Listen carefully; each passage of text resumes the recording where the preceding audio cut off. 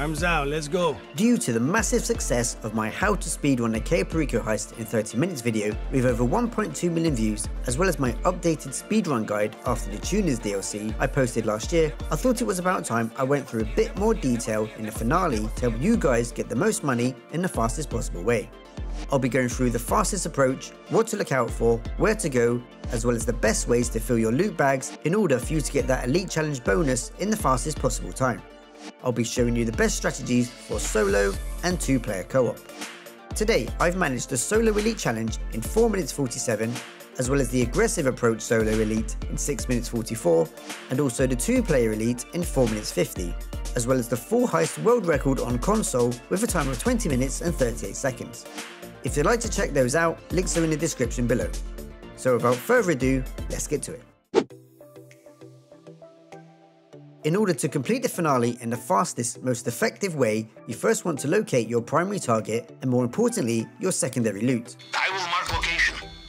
As a solo player, you're really after a painting or two in the office, as this will dramatically decrease your overall time. If none are available, only bother heading to the main docks and check out what you have here. You only need to scope out the large shed and the gated hut across the road.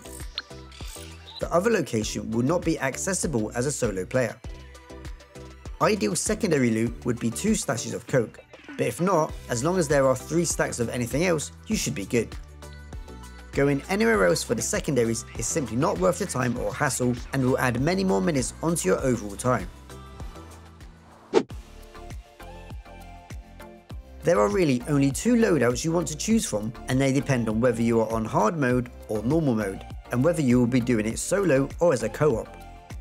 When playing on hard mode as a solo player or co-op, or normal mode as a co-op, you want the aggressor loadout, which will give you the assault shotgun and the machine pistol. If you're playing on normal mode as a solo player, you want the conspirator loadout, which gives you the military rifle and some sticky bombs. I will go into more detail about why you want this loadout in a bit. Far and away the fastest vehicle for the finale is the long-fin boat. I won't be going into detail about the best way to do the preps here, as they are all covered in my previous guide as mentioned before. When choosing your finale approach options, you want to choose the long fin for approach vehicle and then the top option for the other 4, which is the main dock, drainage tunnel, airstrip and day. The drainage tunnel and airstrip options will make no difference for this run.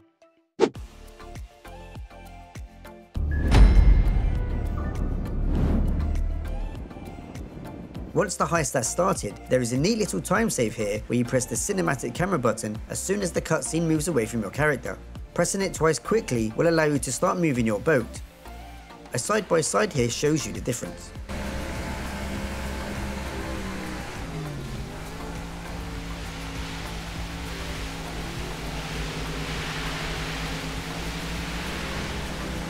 When you're able to steer your boat, hold the L1 trigger on PlayStation to steer it more sharply to the right. Make sure to pull back on your trigger for maximum speed and steer away from the cliff edge, then to the very middle of this rock. Mr. Rubio thinks we are finished with him. The legendary long fin boat jump is all about practice.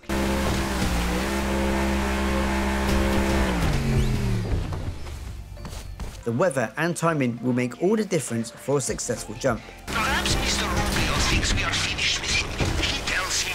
We would have to be crazy to keep coming back. If you mess it up, you can still give it another go, but messing it up twice means your boat will be too damaged and slow to complete it. No, do not worry, I shall be here.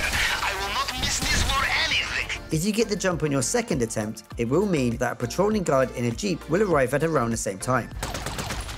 You can kill him and steal his vehicle. The long fin jump is the fastest way to the compound when playing on hard mode as a solo or co-op player. If you are playing solo on normal mode and you got the conspirator loadout, you'll have some sticky bombs. As you have an extra life on normal mode, when you arrive at the rock, chuck your sticky and blow yourself up. Well, you have done. This will spawn you right inside the compound grounds, as the game will think you made it inside due to where you were when it was detonated. It's important to note that dying on normal mode will not invalidate the Elite Challenge. Now inside the compound grounds, head straight for the right side of the building. Here you will find 3 guards. Headshot each one until you find the door codes. then head to the door and get into first person.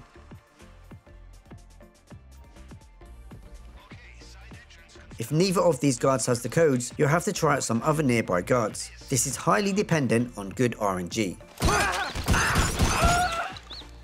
Remember, cameras everywhere. Almost like Mr. Rubio feels a little paranoid sometimes.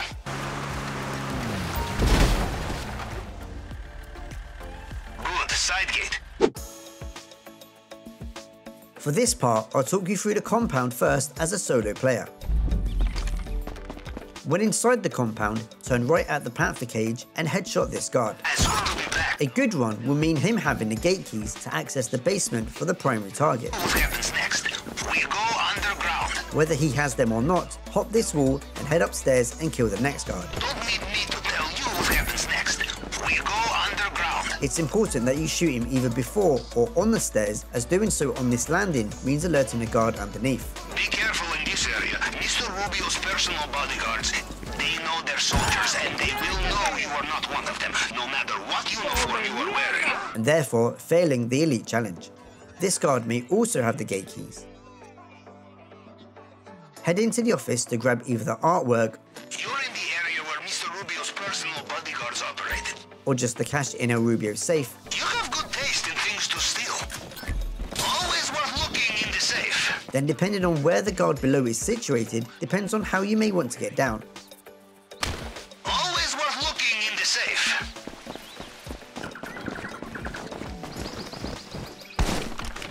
If you've already got the gate keys, you can go straight to the basement. There are a total of 5 guards who may have the gate keys.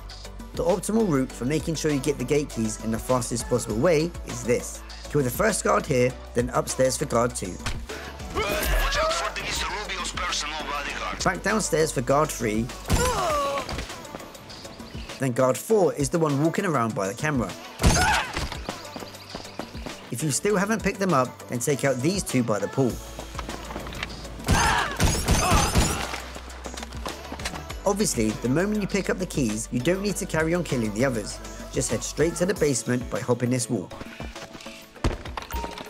You always want to go this way, as it means saving time on the way out, as the gate is already open. Down the stairs and spam right on your D-pad to access the hacking. Hacking the fingerprints is another one that requires some basic know-how and practice. Another fingerprint scanner here. Each fingerprint section will correlate to a number. The first hack will mean changing up to the first 4 sections. Hack 2 is up to the first 5 sections. Simply start each section with the fingerprint tip and then click right in regards to what section you are on. For example, click right once on section 2, click right twice on section 3, and click right 3 times on section 4. Do this for each fingerprint and you're in. Aiming your weapon here and strafing right gets you through the gate faster. Now jump the stairs It cannot be far. and burn through the lock.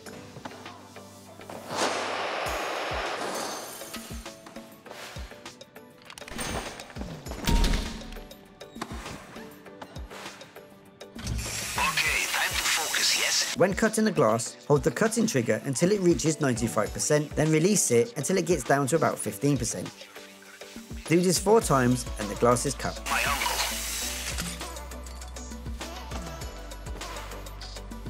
If you have the safe code, then click down to get to numbers 50 to 99 and up for numbers 1 to 49. Repeat this for each 3 numbers. Cracking the safe is the fastest primary target to get by approximately 7 seconds.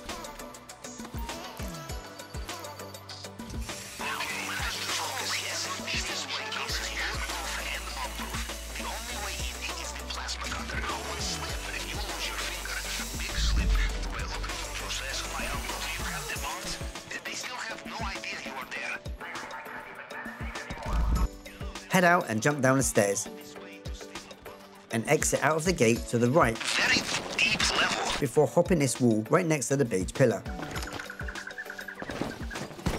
Head to the main gate and you're out.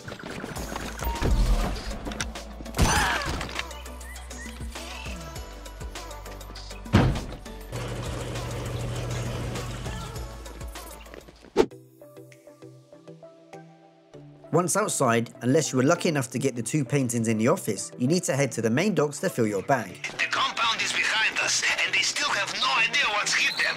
We are almost home. Just get out of there. Knock out this guard, then shoot the next 2. Your exit route via the airstrip is on your GPS now.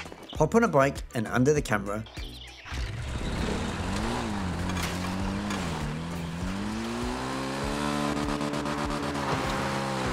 Then take this tricky route through the bushes. Well, judging from their comms, it sounds like Mr. Rubio is reaching for his helicopter again. At the large shed, take this guard out and then the camera. Well, he sounds irritated again. After you've burnt the log, jumping through it is a bit faster.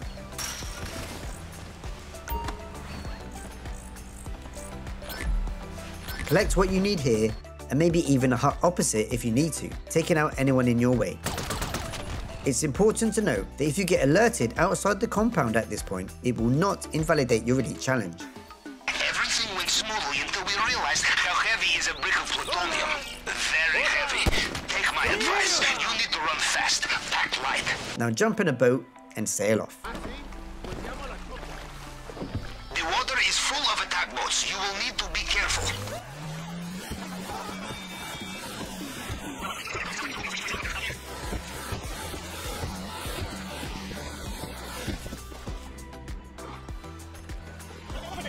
This one here with a Rubio safe money, office painting and coke at the main docks was completed in under 7 minutes. But my best time with 2 office paintings Elite challenge is 4 minutes 47.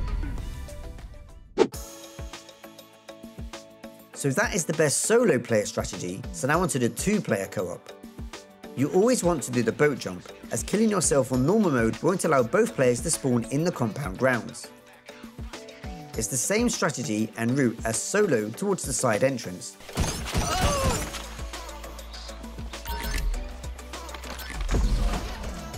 Alright, side gate confirmed. And now you're in.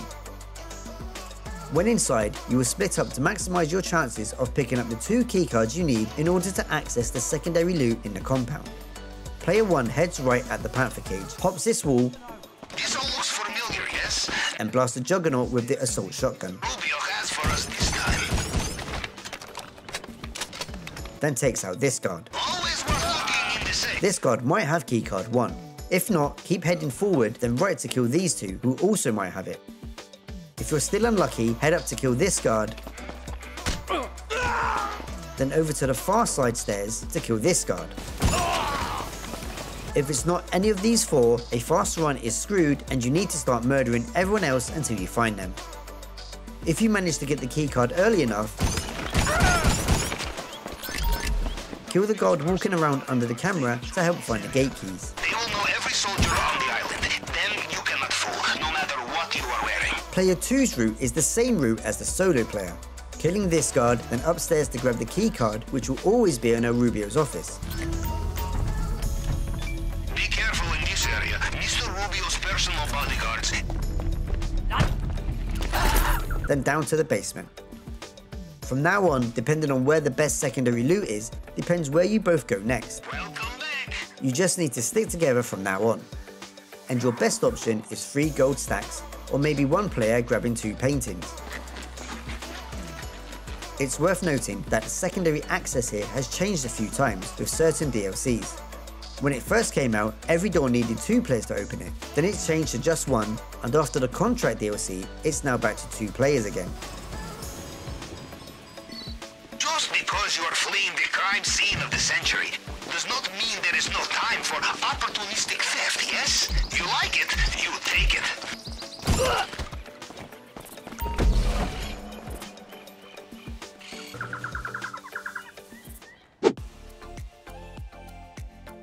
Now outside, 1 player kills the first guard to the left and takes his bike. The compound is done. The only thing left to do is escape. Carry on like this and they will never know you were there. The other player turns right, killing these 3 like during the solo run.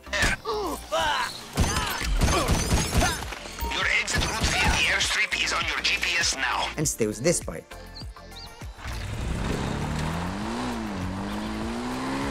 Because you now don't need to go to the main docks, you head past El Rubio's chopper,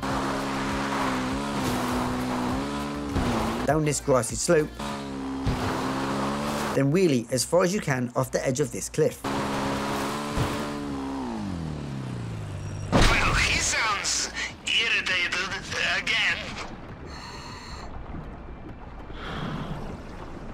Swim towards the 3 sea mines and the heist is finished. The water is full of attack boats. You will need to be careful.